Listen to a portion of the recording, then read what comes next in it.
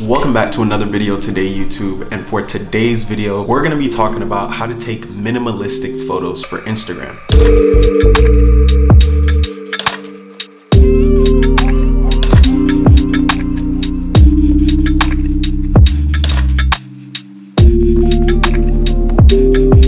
Before we get this video started, if you are new to this channel, my name is Kisswood. I make videos on photography.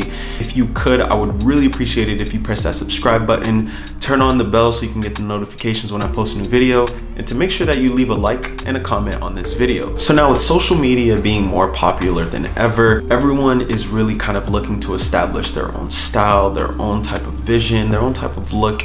And for a lot of people, they tend to strive towards doing minimalistic like photos. I think the biggest thing when it comes to minimalistic photos is that a lot of people don't necessarily understand what minimalism is, how do they go about taking these photos if they haven't before, and just trying to understand where to start. Minimalism is literally everywhere nowadays. You see it in architecture, fashion lookbooks, different magazines. You literally see minimalism everywhere. So I'm just gonna be giving you guys just a few tips on what I think can help you take better minimalistic type photos. The first thing when taking minimalistic photos is understanding what minimalism is. And I feel like a lot of people don't really start there and they just try to replicate something that they've seen online. Minimalism generally refers to a style or approach that uses a small number of elements. And when you look at the definition, it kind of makes sense when you compare it to minimalistic photos. The whole idea behind this is just not having too many elements in your photo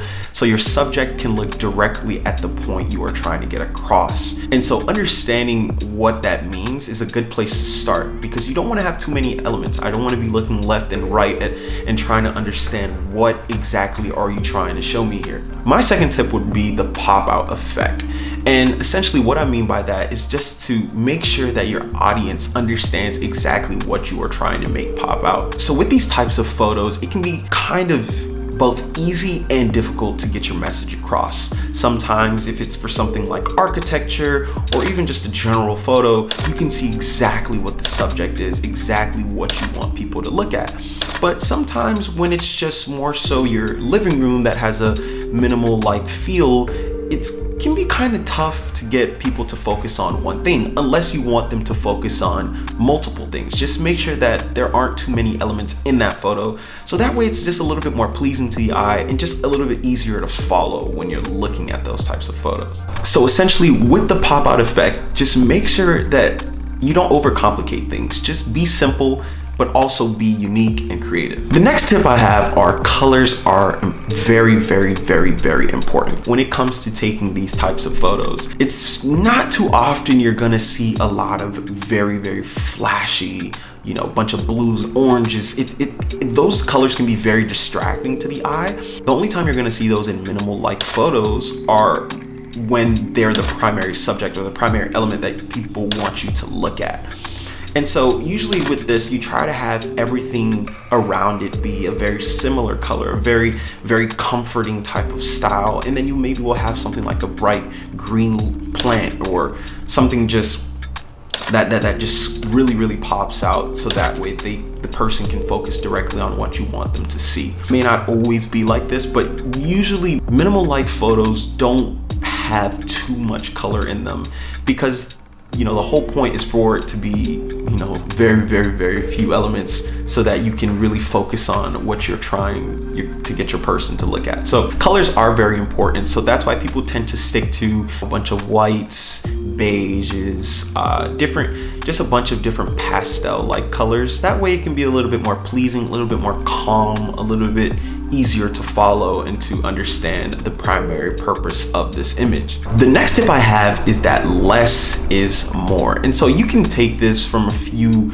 different directions. You can take it from the direction of, you know, less things in your photos, the less distracting it can be. That way you can have it be very appealing and, you know, very easy to focus. Or, you know, it could even be something like, you know, taking a picture of like a building. You don't want to take a picture of the entire building if there's just so much going on, a bunch of signs, a bunch of windows, a bunch of different stairs. It just can be a lot. It can be a very, very, very confusing thing. But maybe if you just take a picture of the top of that building and you kind of crop out the bottom, you know, let more of the sky exposed. That way you're allowing a lot more negative space, which helps the person really target exactly what they want you to look at, which is the buildings. Whereas if I were to take a picture of the entire building and you could see the stairs and the signs and a bunch of different things, you really don't know exactly where to look at. So sometimes less is more.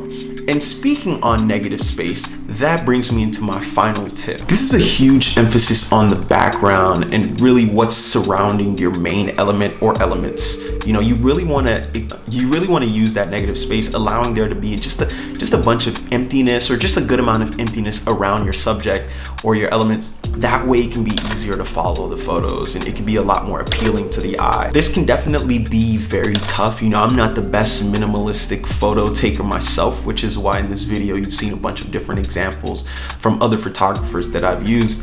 But it is something that, you know, you get better as you practice. And essentially this can really help with you just building your own sense of personal style with your photo taking and just kind of helping you understand exactly what message or point you're trying to get across when you are taking these photos. I really wanted to keep this video pretty short, concise, and just straight to the point so that you guys can have these tips that'll help you take better minimalistic photos. I really hope that this video helped, and if it did, it would mean a lot to me if you can press that thumbs up button. Just leaving this video a like really does a lot, and to make sure that you subscribe to the channel so that I can make more videos like this. If you have any other ideas or things that you want me to make videos on, please feel free to leave a comment down below and to let me know. But I really appreciate all the support that I've been getting from you all, and I couldn't be any more grateful as I am trying to be more consistent with being on YouTube.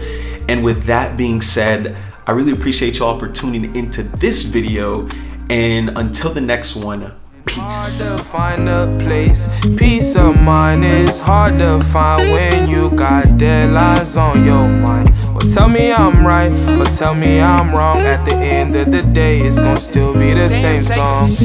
Lost in my thoughts again. I'm lost in my thoughts again. Lost in my